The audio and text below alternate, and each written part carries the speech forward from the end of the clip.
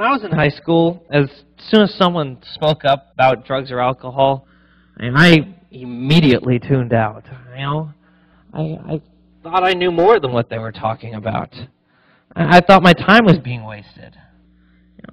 No one ever got hurt from drugs or alcohol. Not my group of friends. We were too smart. We were just having fun. And like I said before, and most importantly, it always happened to someone else. Well, I have a reality check for you. You aren't invincible. Sadly, no one is.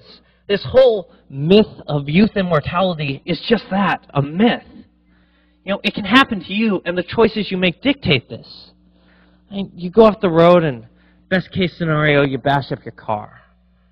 Worst case scenario, you never leave your car. It's crazy when you start going off from high school and people start getting killed or injured in drunk driving car accidents. You already saw before just how many people here in the audience knew someone who's either killed or injured in a drunk driving accident. Your parents would never want this to happen to you. Your friends would never want this to happen to you. Drinking and driving kills. Driving kills. Being young and inexperienced and new to alcohol kills. So, next time, take some keys. It's a fact. You're just not as sharp as you are after you've been drinking. Get a designated driver. Spend the night. Just don't be on the road. Talk to your parents beforehand.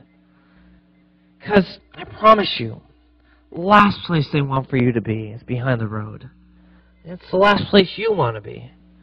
And because you could end up like me and wake up in your local intensive care unit.